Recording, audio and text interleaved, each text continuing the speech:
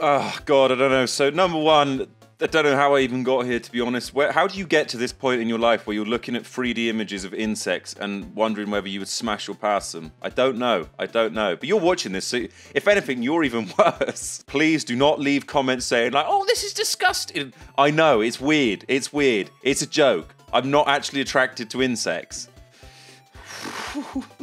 Aphid. They're just too small. It's weird. Like, you would fill it up in one go. Pass. Weevil. Now this one, look at the snout on that guy. Look at the snout on that. Like, how could you not... You're telling me if you were shrunk down to the size of an insect and there was no one else around and you look at that snout and you think, you know what? I'll go there. Smash.